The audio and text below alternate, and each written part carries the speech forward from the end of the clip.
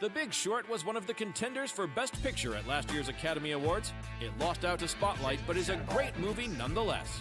This true story focuses on four people working on Wall Street who saw the 2008 financial crisis coming.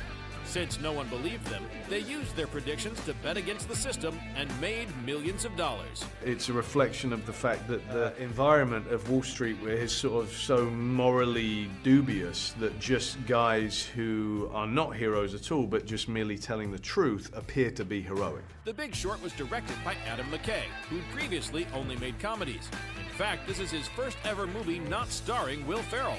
The only reason Paramount agreed to even make the film was if McKay first directed a sequel to the hit comedy Anchorman: The Legend of Ron Burgundy. What Adam did so perfectly with The Big Short is make a complex world accessible to mainstream audiences. And he gave viewers an easily understandable insight into what went wrong prior to the meltdown. I think what happened over here in the United States is there became this giant gulf, this huge, crevasse between the professionals and the people. And the people just stopped asking questions of the professionals, and the people just assumed they were too dumb, or it was boring, or, you know what, we can trust the professionals. And what I want this movie to do is go, to say to an audience, this isn't that difficult. They try and make it difficult, but if you really look at what it is, it's not that complicated.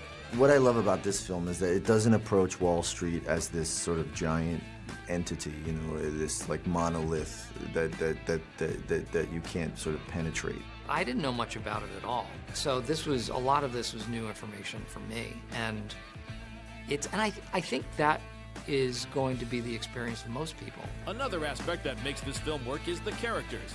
If these were just stiff guys in expensive suits talking finance, it would have been a bore. Fortunately, these real guys were actually quite interesting. These guys were really funny. Carell and his guys, they really did give each other a hard time and make great jokes. And Bale's character really did stay in his office all the time and listen to heavy metal. and Brad Pitt's character really does think the world's going to end. I mean, I think like 99% of the movie is completely true. It's all about the outsiders, It's not about the insiders of Wall Street. It's all about, they're very quirky, these individuals.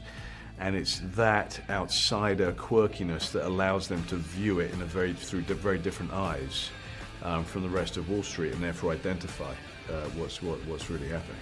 The Big Short paints a horrifying and accurate picture of the corrupt and ruthless financial world, and how bankers make billions of dollars off the backs of hardworking people. The scariest part is that a crisis like the one in 2008 could happen again at any time. In the aftermath of the financial meltdown, some restrictions were imposed on the banks, but insiders agree they didn't go anywhere near far enough. And the Trump administration has already abolished even those laws. So really, it's not a question of if we'll get hit by another economic catastrophe, but when. Trusting individuals like myself assume that changes must have been made. They had to have been made. This can't happen again, and it can. It can happen again because nobody really made any changes. And cut. Really good take. That was nice.